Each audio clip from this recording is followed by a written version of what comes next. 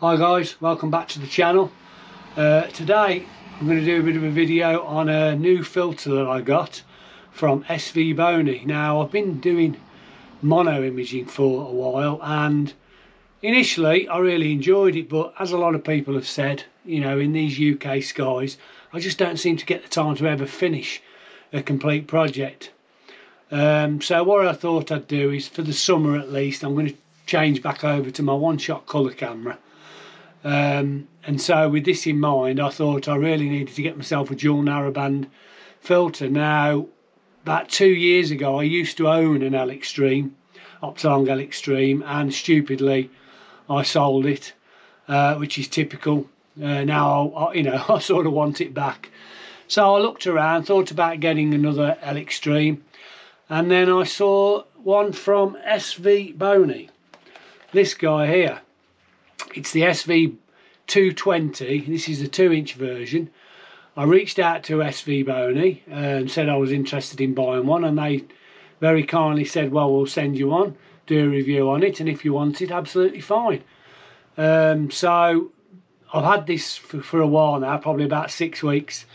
I've only just got around to doing the review for various reasons.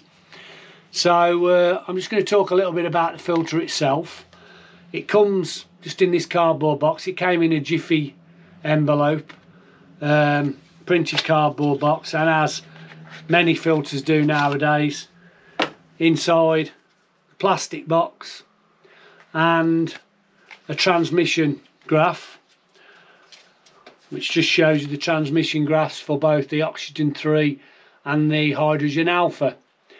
I think it's 95% hydrogen alpha and just over 90% in oxygen 3.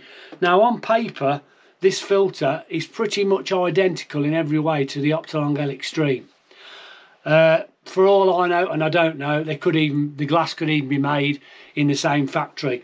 Now it's possible. The specs are pretty much identical. This is a 2-inch version, as I say. The only spec that is slightly different is that the Optolong L-Xtreme is 1.85mm thick, and this on the spec is 1.8mm thick. So 0.5mm difference. Other than that, they're both 7nm bandpass for both oxygen 3 and hydrogen alpha. So for all intents and purposes, they look exactly the same on paper. So I thought I'd give it a try. Now at the moment this is available for $127, I believe, at the moment, which is good, and I think for UK buyers it's actually available on Amazon as well for around about £145. So quite a bit cheaper than the L-Xtreme, certainly for USA buyers anyway, and obviously buyers in China from places like AliExpress and that. It's a very good buy. So what I've done is I've taken some images with this just to check, mainly for halos, because as we all know, halos is the biggest bugbearer with filters, and especially with maybe the less expensive filters. So what we're going to do now is we're going to get to the computer. We're going to have a look for some images that I've taken in PixInsight and just check for the halos, and see what you all think. Now I think personally this may be one of the best budget dual narrowband filters around. If you guys have seen one better after you've watched the whole of this video, then please leave a comment, and I'd love to hear from you. But I'd certainly thought for the price that I was going to give it a go and see how it performs. Like I say, I did own an Optolong L-Xtreme, so I've got some old data to check it against. So I'll do that. So let's get to the computer and see how it performs. Okay, so we're on the computer now, and the first thing I just want to show you is the two transmission graphs for these two filters. On the left here you'll see the Optolong L-Xtreme, and on the right it's the Svbony 220.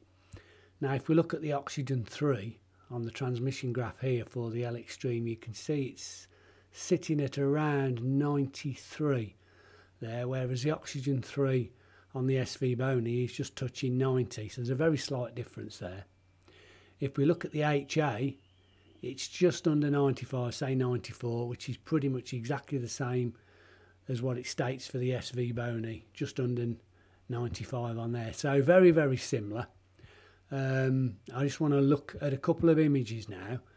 So I've got two images here, both taken of the rosette, but they were about 12 months apart. They've been cropped and rescaled to look exactly the same. And I hope this is going to come across okay on the video. I'm not that brilliant with PixInsight, so bear with me. These have had just an FTS stretch, very, very minimal processing, both done exactly the same. And as you can probably see, they look pretty much identical on the screen here. Now, I've had to use the Rosette Nebula for the simple reason is it's the only other data I'd got from the L-Xtreme to compare. So the one on the left is the L-Xtreme and the one on the right is the Svbony 220. And the first thing I noticed, and I'm not sure again whether this is coming across, is that there's more oxygen 3 coming through on the Svbony. Now these are both around 2 hours of 2-minute subs. On the L-Xtreme it's a little bit redder and less, which is a complete opposite to what the transmission graphs show. So it does make you wonder really how accurate those transmission graphs are. But the main thing is the stars. The stars on both these images, they're both pretty much identical. There are no halos to speak of on either of the images, even when zoomed right in.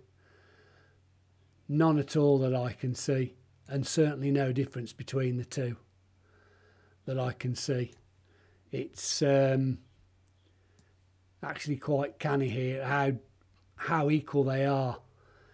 If anything, I would say there's just a slight more colour in the L-Xtreme. As you can see, this star here has got a bit of a more of a red around it than maybe this one, so there's probably a little bit more colour in them. But other than that, as regards halos, I really can't see any difference between them at all. And I was expecting a difference, especially with the price point of the filters. I mean, these are zoomed in at 4:1, so they're zoomed in quite a long way, but again, there's more H alpha in this L-Xtreme than there is on the Svbony. But halos on stars, they're pretty much identical. I cannot see any difference between them, and I hope you can see the same. I hope it's coming across with the compression of YouTube, but to my eyes there is no difference at all. I haven't got any images of stars like Alnitak or anything like that, but I think with my experience any filter is going to give you halos on stars like that. I'm afraid these are the only images I've got. They haven't got too many bright stars in them, which is a shame, but it is just to give you an idea. And my personal opinion is that there is absolutely no real difference, no noticeable difference at all in this, between these two filters when looking at the same area of sky. Like I say, I'm not brilliant with PixInsight. Just apart from the extra H alpha on there, there is no difference as regards stars. And only a very basic test, I'm afraid, because I haven't got a lot of data from the L-Xtreme. But I hope that gives you an idea, and I hope you agree that as regards halos, there is no difference between these two filters, in my opinion.